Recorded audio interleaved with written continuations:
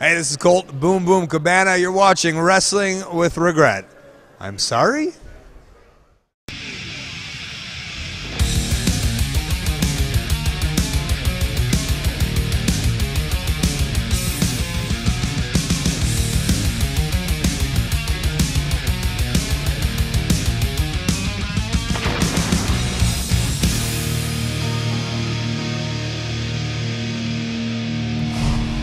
Despite what many of you might think, in no way do I relish in piling on WCW, at least no more than anything else I talk about in this show. Looking back, it's really depressing that there's this big institution with its roots going back decades that would eventually be bought out and discarded so soon after I became a wrestling fan. I wasn't able to appreciate what we all had back then, and part of me wishes I'd become a wrestling fan sooner because of it. But that being said, come on.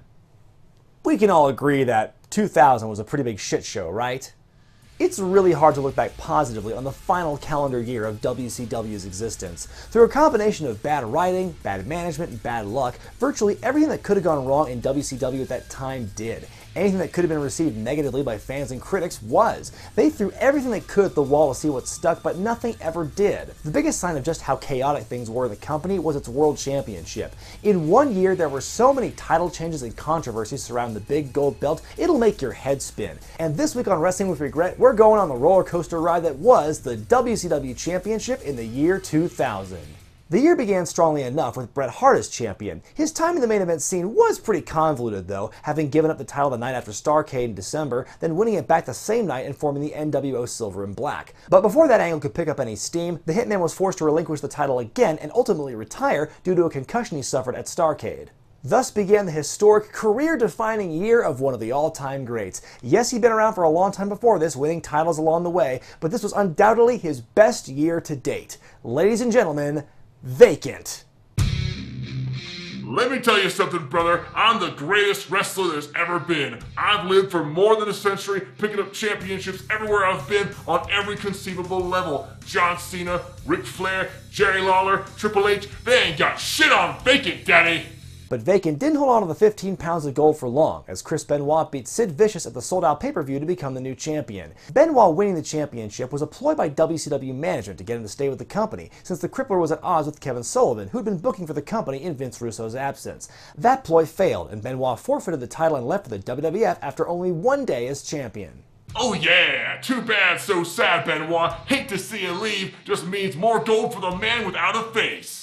With Benoit out of the picture, this led to a feud between Sid Vicious and Commissioner Kevin Nash, where about a year's worth of television was crammed into about a month. On the January 24th edition of Nitro, Sid earned the chance to fight Nash for the vacant title by defeating the Harris brothers, and went on to beat Nash later in the night to become the champion. He didn't hold on to the belt for long though, as Nash stripped him of the belt on Thunder. Apparently his qualifying match was thrown out because he pinned the wrong Harris twin. Woohoo! Give it up for technicalities, baby! The Vacant age is back in action! Don't get too excited. Nash immediately gave the belt to himself. Damn it.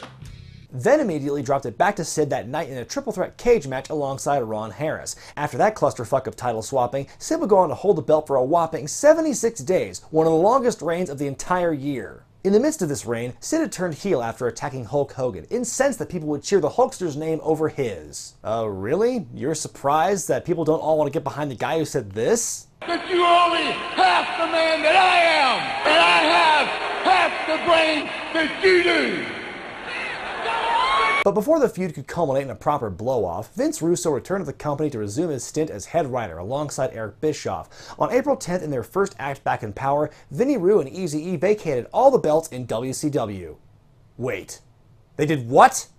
Yas! All the gold, all the power, I'm gonna live forever! Nom nom nom nom nom nom nom nom nom. This move was meant to shake up the WCW product, and while it certainly did that, it also cocked up a lot of ongoing storylines, including the Sid Hogan angle, all for the sake of shock value. And speaking of shocking, Bischoff couldn't strip Sid of the belt without sneaking in a super insider comment. What's the matter, Sid? Can't find your scissors? Wow! I said, what's the matter, Sid? Can't find your scissors? Do you hear that, Bischoff? That's the sound of Mark Madden being the only one in the entire arena who got the reference. 6 days later at Spring Stampede, Jeff Jarrett won his first world title by defeating Diamond Dallas Page after Kimberly turned on DDP. Jarrett held on to the title for a mammoth 8 days before losing it to DDP the next week on Nitro in a cage match that lasted about 5 minutes. Now this time WCW is riding high on the success of their smash hit film, Ready to Rumble. The movie had been out for a few weeks and a plan was in the works for some big cross promotion. Enter David Arquette. On the April 26th episode of Thunder, just over a week after DDP won the title, Arquette was held hostage by Jeff Jarrett and Eric Bischoff. They demanded that DDP put his title on the line, but instead of a traditional one-on-one, it would be in a tag team match where DDP would partner with his co-star against Jarrett and Bischoff. Whoever scored the pinfall would win the title. Oh, and they meant that, by the way. Anyone who pinned anyone else would become the champion. That's a detail that doesn't normally come up in the finish of a match like this, but oh, it did this time.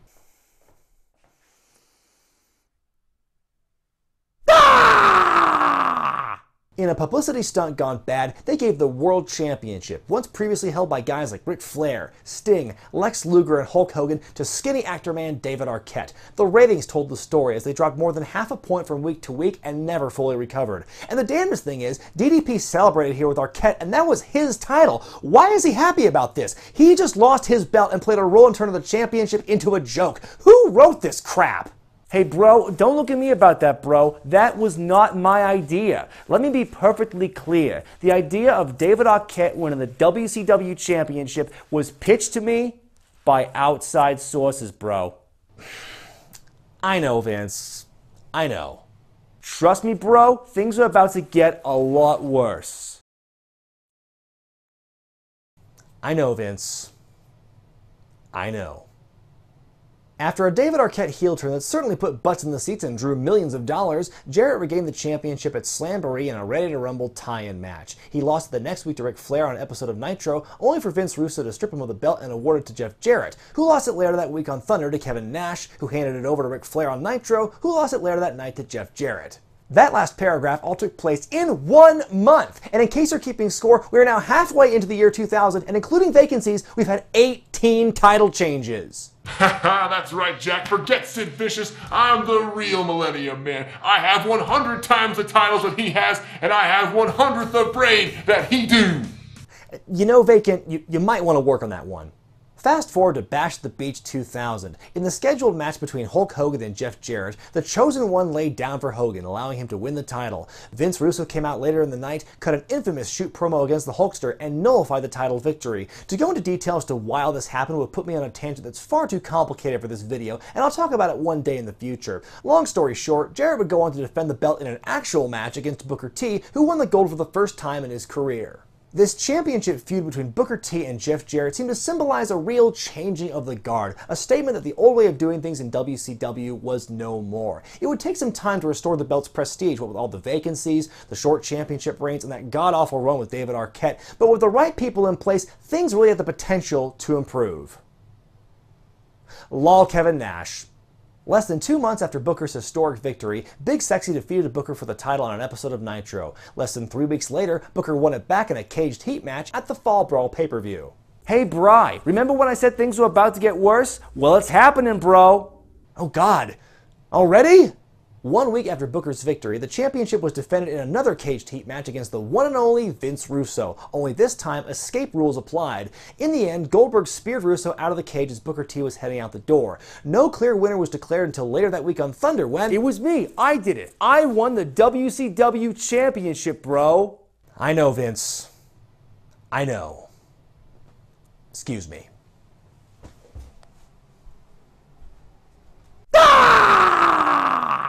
Between Vince Russo and David Arquette, it's hard to say with certainty which title reign was the worst one. Both of them were harmful to the business, neither got anyone more over than they already were, and both dragged any remaining prestige the title might have had left into the muck. You could argue that Arquette's reign was the better of the two because it was done with the intent of selling you something, and at least it wasn't his call to put the belt on himself. Meanwhile, maybe Russo's was better because it helped further a storyline, and Russo was involved in wrestling on a full-time basis. I don't know, can't both these reigns just get the Benoit treatment already?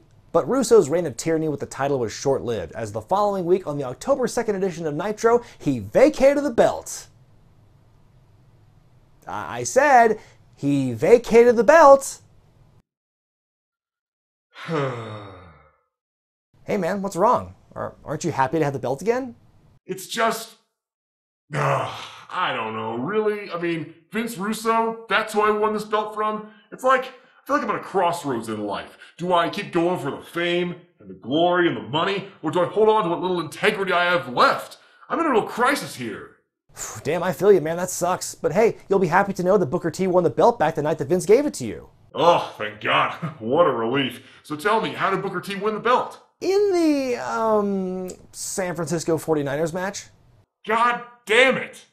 The title changed hands for the final time in 2000 at the Mayhem pay-per-view on November 26th, when Scott Steiner beat Booker T in a straitjacket steel cage match. This was noteworthy because A, it took place in a cell, not a cage, B, Steiner's valet Medeja was allowed to be in the cell with him the entire time, and C, the straitjacket was a pointless gimmick added to the match that was never required to win, as Steiner beat the Book with a chair shot and a Steiner recliner. If you include the days he held the title in 2001 up until the final Nitro, Big Papa Pump had the longest reign all year at 120 days. And that was the WCW Championship in the year 2000. Let's break it down. When it was all said and done, the WCW Championship was either vacated or changed hands 25 times in 2000, averaging more than twice a month. That same year, the WWF title changed hands a total of 6 times, 4 of which were between 2 people. In all, only 5 of the WCW title reigns that year lasted for more than a month, and only 2 of those for more than 2 months. One of my biggest problems with all this madness is how often the belt was vacated, a total of 6 times in 2000, beginning with Bret Hart. It had been vacated plenty of times before that, but never so frequently over a short period of time. The most senseless had to be during the mass stripping of titles on April 10th of that year. It's bad enough when titles are vacated due to an injury, or someone quitting the company, or as part of a convoluted storyline with an authority figure, but when you vacate a title just because, it shows that it has no worth, no meaning, no purpose. And listen, I know that wrestling is a work, and I get the argument that belts are props, but they're the most important props. If you're going to compare championships in wrestling to props on the stage, the world title is the gun, not the glass of water on the table or the picture on the wall. But once Arquette and Russo held the belt, that's how you knew the company was going under. Now, there's no defending when Vince McMahon won his own championships in 1999 and in 2007, but at least the guy worked out. If Deputy Dewey can hold the championship, it no longer feels like as much of an accomplishment when someone like Jeff Jarrett or Booker T wins it. Look, bro, in my defense, I did what I could, but WCW was a sinking ship at that time, bro. Nothing I could have done could have saved that company, bro. I know, Vince, I know. You're gonna appreciate this one, bro. Have I told you before that if you like Finn Balor, you're gay? Alright, bro, that look you're giving me right now, bro, makes me very uncomfortable. I'm gonna have to file a restraining order against you, bro.